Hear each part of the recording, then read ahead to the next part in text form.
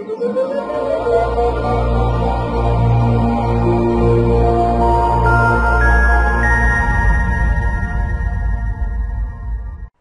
guys, welcome to the Get the Phone Ringing show, where small businesses come to copy success in 45 plus categories weekly. I'm your host, Jeff Wilson. Very nice to meet you.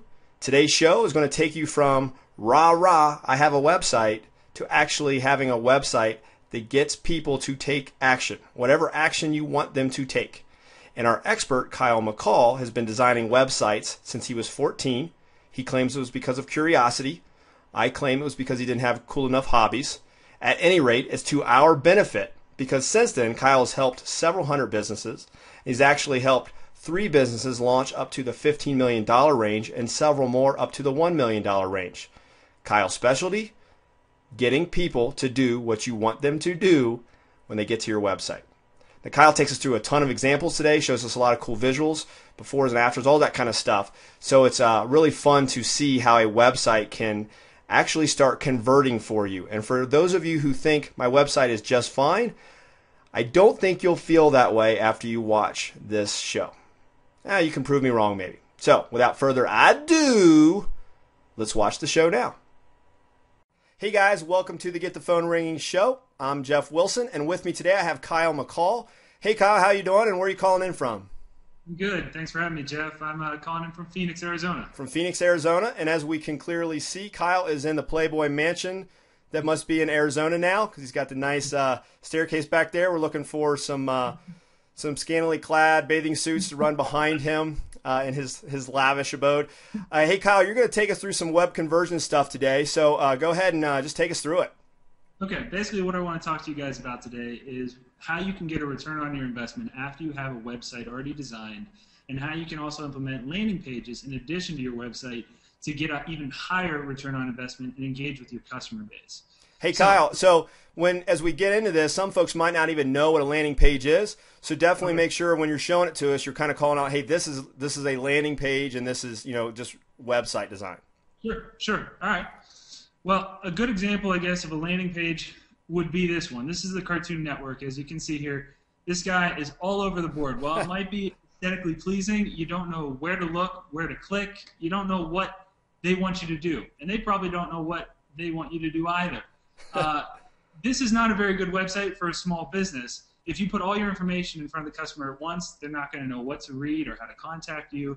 So you end up with information overload. The consumer just gets lost. They don't have a call to action. It doesn't say, pick up the phone, give us a call, come in and see us. You're not selling any particular product. Consumers will typically just fall off the site, never come back to you, and you have a lost opportunity for some ROI from your website. Yeah, this stresses me out just looking at it. Like, it makes me want to crawl up in a ball and maybe suck my thumb for a little while and just hope it goes away. Yeah, this is a bad example. So an example of a landing page, for those of you that don't know, it's not a full website. It's a single page with one call to action that is clearly defined. In this example here, you can see the call to action is to watch the video and submit your name and an email address here and hit sign up now. This is excellent for small businesses to use because they can gather customer information and call them, email them, grow their subscriber base, whatever you really want to do. You can implement this same technique on products. If you want to sell one product in particular, instead of putting a video over here, you can list a product or a service, a little bit of information, and a big buy now button. That way, anybody that comes to that site can read about what one product you want to sell and how to buy it. And you can always put a link on the bottom of the site that says, view more of our products. But the people that come to that site will probably be looking for your type of products. It was a gym, a fitness membership. You can pitch why your gym is better than everybody else. You can sell your membership, and if somebody wants to learn more about how you got started, you could put an about button down here at the bottom, but it's not the core focus of why the consumer is there. They might just want to see the fitness machines, find out what your price is, and then decide whether or not they want to buy it. Yeah, and almost any small business from a landing page perspective could use something like this to just say, hey, come in for, a free month membership, a free trial, come in for, click here for a 50% coupon. And one of the things that I've noticed on this page too is that you've now gathered their information in this case, and now they're on your list, which you know a lot about and might touch on a little bit here today. Yeah, I'll actually go into a little bit more with this right now on the landing page side of things and show you a real example. This year, obviously, taxes were due, and I wanted to find a CPA in the Phoenix area. So I went to Google Maps, I typed in CPA and my zip code, and these are kind of the results that came up. Now, I went through all these guys, and these are just map listings. A lot of these guys have general sites, like jacksonhewitt.com. That doesn't tell me who in particular I'm going to be working with. Now, since I'm a small business myself, I typically like to have 1 or 2 CPAs that I can sit down with and work with on my specific tax return. Yep. So here are 2 examples of CPA websites that I just clicked on from this Google Maps result. This is the first one. Now, it's in Spanish. Obviously, I'm in Arizona.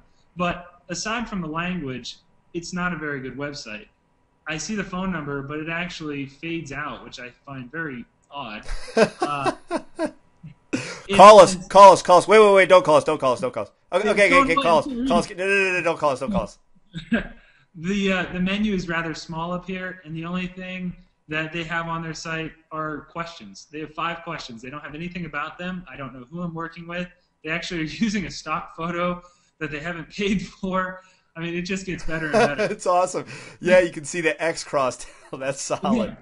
So the first thing I think, obviously, is I'm not going to work with this small business. They don't have a website. I'm going to look elsewhere. Yep. So I come back to the Google Maps result. I click here, and I've already loaded this page up over here. Now, this is a much better website. It's clean. It's focused. It gives me just enough information down here that I can read about what they do. They focus in small business accounting. They have tax saving advice, and they offer additional business consulting services. If I want to get in touch with them, they have a non-fading phone number right up here that I can clearly see and read. Hey, Kyle, is that one of your biggest tips, to have non-fading phone numbers? Is that like a top 3? Yeah. Have a non-fading phone number. That's a huge plus. If you're going to do any type of an animation, just make it an animation that calls to your attention.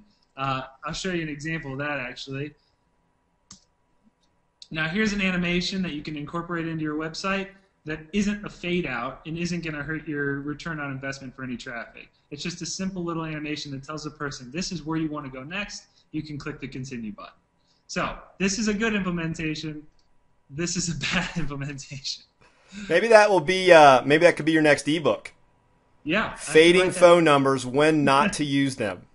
That's a very good point.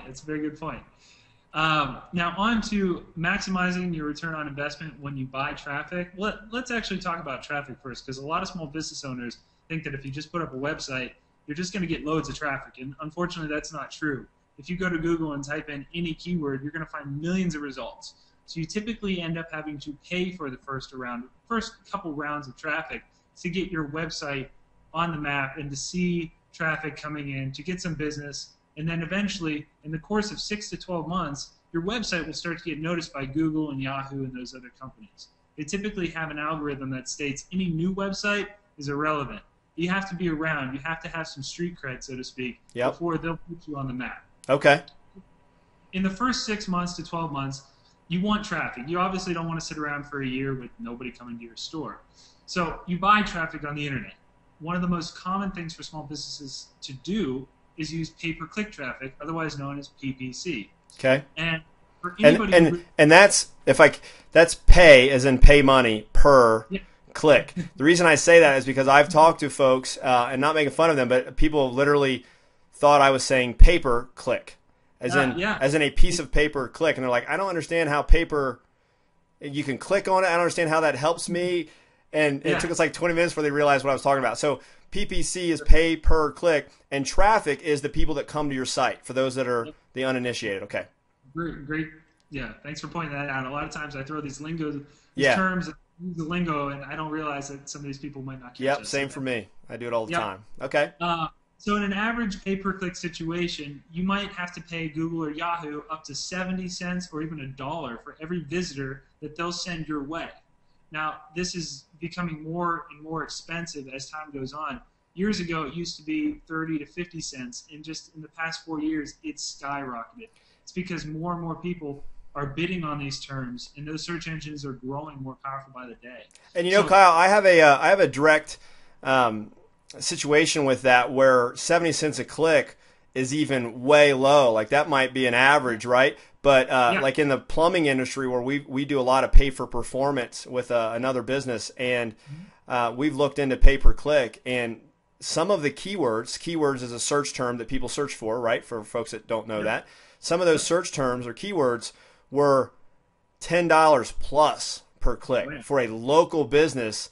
And so the idea of convert and making your website very conversion friendly is obviously huge, because you might pay literally several dollars for a click, meaning somebody just to come to your site.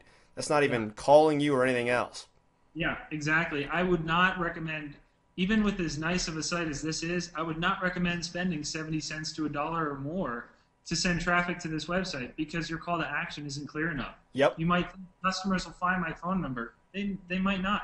They might want a different piece of information. This was what I was looking for, but if they have 100 visitors and only 1 or 2 are looking for it, they spend $70 to $100 for just me, and that might not be a good return on the investment. Yep. So the biggest thing I want to touch on with this is when you are building a website, upgrading your website, or considering building an additional landing page, is to define your goals before you do anything. It'll help you in the development cycle, because you'll be able to tell the web designer what you want them to accomplish. Make the continue button, the buy now button, the sign up button, the phone number, whatever your goal might be. That'll be forefront in the designer's mind when they start coding your website. And you'll see more and more people taking the action that you wanted to, because you defined it up front. Which is not nearly as common sense as a small business might think. They might think, I get a website and it's set up to convert, and that is just not the case. That's not true. Most people are thinking that people want to find all the information about their company, who the owners are.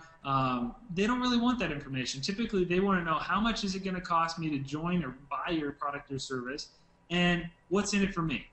That's really all they want to know. They don't want to know about the nice building you have and how nice the drywall is, or any of that other stuff that you care about. Yep. They don't know how profitable you are. They just want to know that you're going to give them a bang for the buck. So you really have to define the goal in the customer view. Why are they coming to you? Why should they pick you over your neighbor? It's an outside-in perspective that you have to take when building these sites. Yep. And then after you define your goals, I've already touched on this, but design your landing page or your website to meet those goals. Make your phone number big, make your sign-up button big, your web form. That needs to be right there, core focus. And the first design, unfortunately, is not always going to knock it out of the park. You really have to focus on optimizing and tweaking your design to beat your goals. If you really want to see a higher return on investment, you have to tweak. There are home runs. Sometimes you build a site and it just flies. You might have a conversion rate that everybody that comes to your site, you have a 40% conversion rate. What that means is that 40% of the consumers that come to your site end up buying your product or service. That's fantastic. But what if you can get that at 45% or 50%? You could have a much bigger year. 10% doesn't sound like much, but over the course of a year, that's a lot of money. So you want to optimize your website. And a great tool that I am not affiliated with in any way to do, I'm serious, I'm just a big fan of it. It's called Optimizely. Optimizely.com. Now what this tool does, I think it's like $50 or $70 a month. It allows you to make your site a drag and drop interface that you can move content around. So, for example, I don't think they have a live example on here. Let's see, features. See if they have it. No, they won't. So I'll just show you. For example, this site right here with the Optimizely tool, anybody without coding experience would be able to take this slideshow and click and drag it down, and then move this content up. And you might not think that's a big deal, but suddenly you have a phone number, your information up here, and images down here. You might run some traffic to it and see you get a 1 to 2% bump in conversion rates. You might find you get a 10% drop in conversion rates, but then you know that this is the best layout for my website. Simple, small updates and tweaks that anybody can do without having coding experience by open tools like this for $50 to $70 a month. Fantastic tools. And a note on conversion.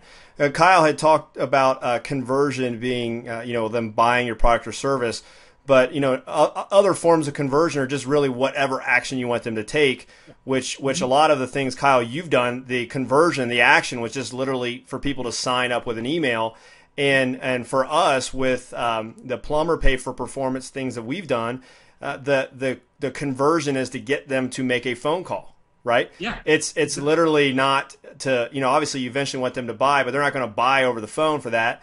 And we don't want an email in that case. We'd rather have them pick up the phone because usually people are hot. Each business has different conversion goals, which is what you're talking about. Like you design your site based on what's the one goal I want. You sort of start there and then and design out. So just so many people don't do that. Exactly. That's the big thing. Let's see here. I'll show you one more example of a company, Stevia, the sweetener. They recently hired me to build them a landing page for a sweepstakes they're doing. And in their case, they call it a sweepstakes since they're a sweetening product. And they came to me and they said, Kyle, we want a landing page that will announce the prizes that we're giving away. They're giving away almost $4,000 worth of products, a bike, a grill, KitchenAid blenders, gift cards, all sorts of stuff that you can see down here. But aside from that, they wanted their customers' contact information. They wanted to have names, addresses, cities, zips, emails. They wanted that information because they could eventually use it to target market their core audience. So for them, this is their conversion, like you were saying. This is what they want out of their website. And so I built the website with this above the fold, meaning you don't have to scroll to see it. You have a big arrow pointing to it. And the sign up button is one of the first things you see after you look at this bike and maybe a couple like things that are up here, giant register now text. Your eye will see this in the top 5 things you see on this page. And I want to touch on real quick above the fold because that's a conversation I've had with a lot of small businesses too. Yeah. The above the fold originally that naming came from the newspaper industry, and when you'd get a newspaper and it would fold over. Anything above the fold was what you would read and see in ads and things like that. If your ad was below that, then it would cost less. Well, as Kyle just touched on, above the fold in the internet and on websites means on most, because there's all sorts of different size screens and browsers and things like that.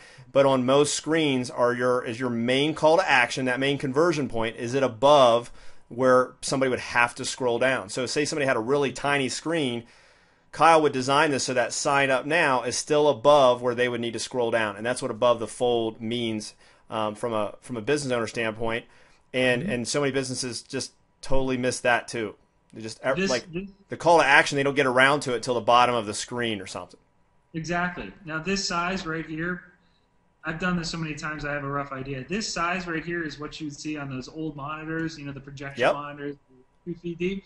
This is what those people would see on that monitor. So as you can tell, this registration form is still above the fold. The prizes are still above the fold. The pitch is still above the fold. If somebody scrolls down, the only thing they read about are the terms that this bike is worth $2,200. The grill is worth $350. So the most important stuff is above the fold for the oldest of monitors and computers.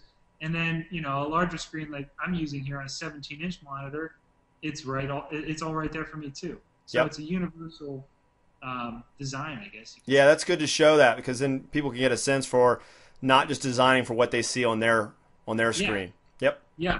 There's a big variety of browsers and monitors and everything. You have to take that into consideration. And actually, that leads me into the next point of doing web development. Now, a lot of small business owners might have a small budget, and they might not think that they can hire a graphic designer or web designer. So a lot of them embark in doing it yourself. Now, web development, as we've already talked about, it's a lot more than just getting a site online. You have to take into consideration, above and below the fold, the goals and objectives that you have, the aesthetics of the site, and the graphic design elements. Does your site come across as professional, like this one, or does it come across as this? A lot of standard out-of-the-box HTML packages that allow you to design sites for $5 or $10 a month end up looking like this. Right. And you spend hours trying to make it look better. It just never does. That's right. This probably did take somebody hours to get to this point. Yeah. The layout and everything is probably all they focused on. I mean, they spent hours probably looking for that photo. They're like, yes, nailed it. That's it. Hand coming out of the paperwork. That's it. So you might want to consider contacting a professional if you don't have an artistic touch, because graphic design does take an artistic touch, believe it or not. It's like painting. Not everybody can paint well. Some can, and if you can, do it yourself. If not, seek outside help maybe to make your business more professional. Yep. And then cross-browser compatibility. Now, everybody has their own personal choice. I use Safari and Firefox on a Mac, and that's because I'm a developer. Now, Jeff, you're on a PC. I use Chrome. Yeah, I know tons of people that are in Chrome and Internet Explorer. They use Firefox on Windows and Firefox on Mac. Totally different.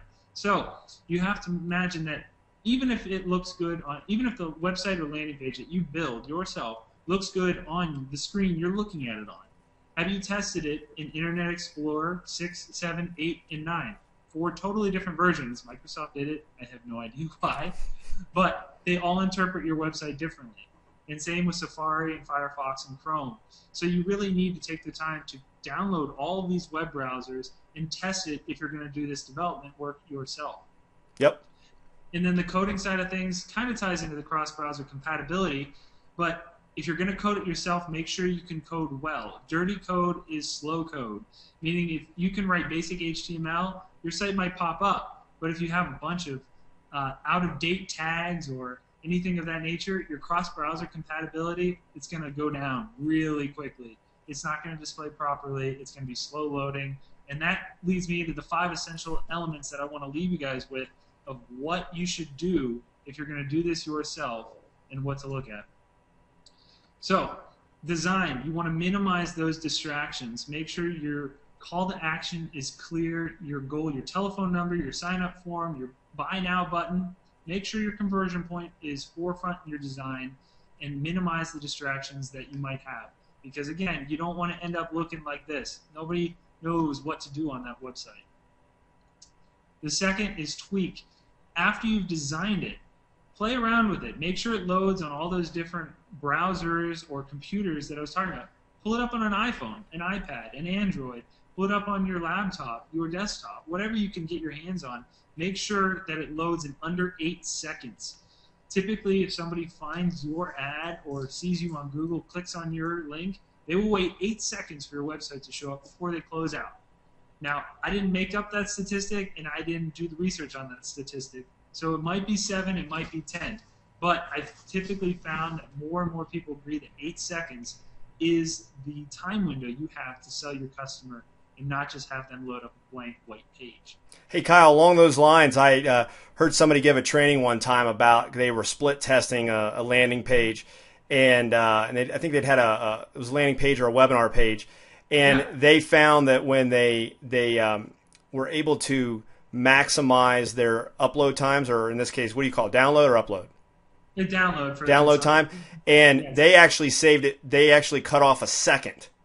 Yeah. And they said their drop off rate was went down by 25%. Like literally, it loaded a second faster, and it was already a fast loading. It was probably already loaded at 8 seconds, and it started loading at 7 or 6 seconds. And they said it went up it was. They couldn't believe how much it affected it. Now that's not going to be true all the time, but it definitely was true for them. So I've definitely heard. I don't know what the number is, but that's usually the benchmark, right? Don't wait any longer than 7 or 8 seconds to have it up there. Exactly. And the big thing is, think about that. On your iPhone, say you're on 3G, right?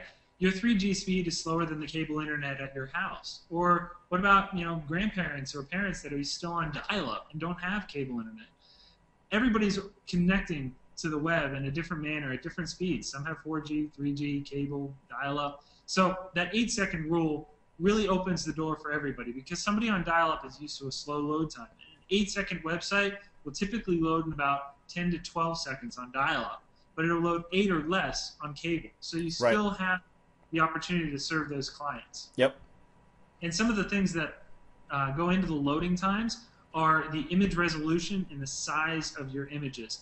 Make sure you optimize them. If you have Adobe Photoshop, if you're one of those guys, use it.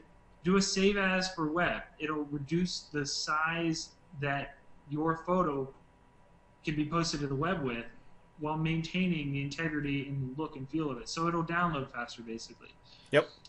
If you don't know what I'm talking about, you might want to seek a professional photographer because they can help you out with that. Yeah. JavaScript and clean code. JavaScript is something most people are not going to mess with, but use these three things when you're talking to a professional designer. For the person doing it yourself, you're probably not going to understand it, but clean code, minimize JavaScript that is slow or has open loops, and optimize your image size and resolution. If you tell a designer to do those three things, they'll typically produce a website that loads quickly for you, and you won't have to think about anything. But that's the lingo that a designer needs to hear. Okay. Resolution, JavaScript, and clean code.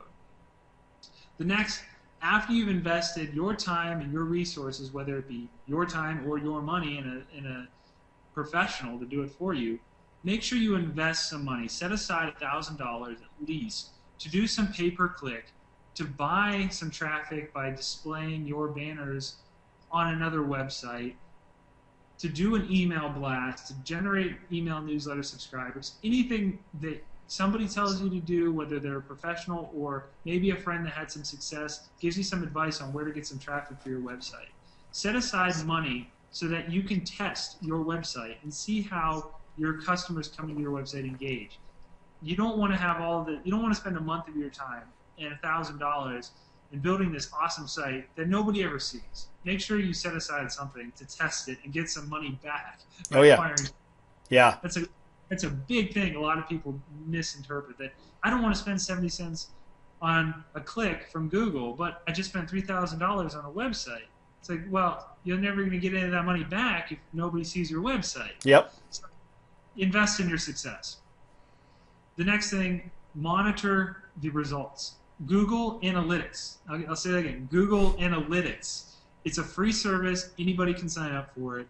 It's a simple piece of code you add to your website, and then you can log in to Google Analytics at analytics.google.com, and you can browse how all the users or how the visitors on your website are interacting with your website.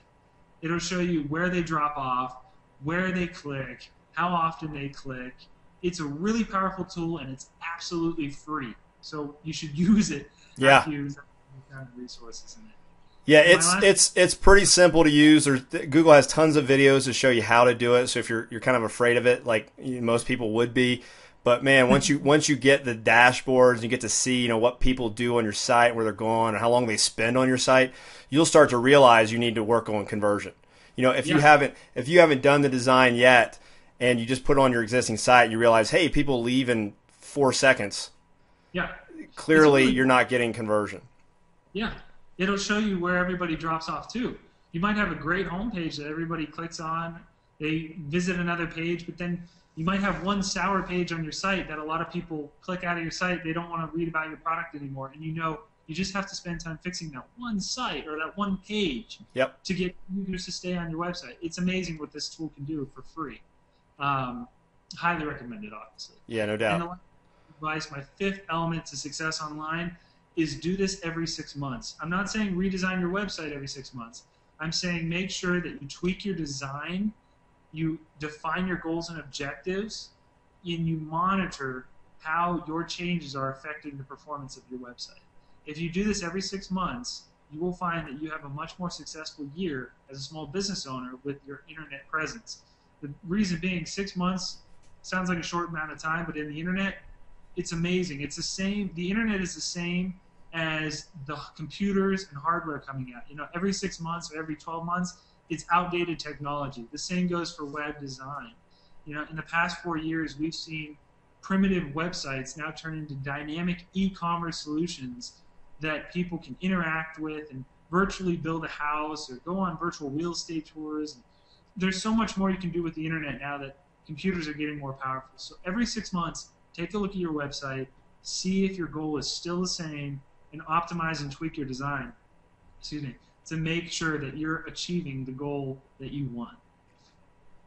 And that really is the core 5 elements, I think, that anybody, small business owners in particular, should look at when they're considering investing their time or resources into web development. Yeah, these are honestly no-brainers. It's just that people don't they don't recognize the importance. Hopefully they have after this training. Hey, for Kyle, for folks that want to are now panicked and realized they're in more trouble than they realize, or they now actually feel like, hey, they've got somebody that could maybe help them. We're going to obviously include your website and things like that in the show notes below, and links to Optimizely so people can check that out, Google Analytics, things of that nature. Can people reach out to you and work with you in some capacity? What do you recommend? Sure. Yeah. People can contact me on my website, supertechmedia.com. You can see it right here. Okay. It's all one word. And they can pick up the phone and call me anytime. 561-200-7888. You can browse my full portfolio of work I've done on supertechmedia.com. You can read about my background, my bio. My team and I are ready to assist anybody that wants to have a professional manage their online web presence, whether they just want a landing page developed, they want some Google Analytics integrated to their website, they want to start collecting email addresses of their customers. We have packages that will suit just about any small business owner because that's our core market. We help small and medium-sized businesses take it to that next level on the internet. And we don't like our customers to be spending money unless they're seeing a return on their investment. So the core thing about SuperTech Media, when I started it, I wanted to make sure every customer that built a website through me earned back at least double what they invested with me. And pretty much all of my customers have experienced that. And that's why I'm still in business. 4 years later, I'm doing this full time, and I absolutely love it because all my customers are making money on what they've invested money in. So that's a great feeling. Yeah, man, for sure. Well, hey, thanks for being on the show and taking the time to walk people through this. This is, to you, this is easy, but to other folks, this is a whole new world. And everybody, thanks for watching today. If you've gotten some great info out of this today and you feel like this is going to help your business, just share this with, I don't know, maybe 500 other business owners today, and just just spend maybe the weekend just going through it and sharing it all over the place. Or if you feel like you're not up to that task, maybe just share it with a couple. We sure would appreciate it. And if you want to get these shows sent right to your inbox, we have multitude of opportunities for you to sign up on our site, and we will send the new trainings as they come live right to your inbox, so you don't have to scour our site every day like I'm sure that you all would be. And Kyle, thanks again for being on here. Thanks everybody for watching. We will see you on the next show. Take care. Bye.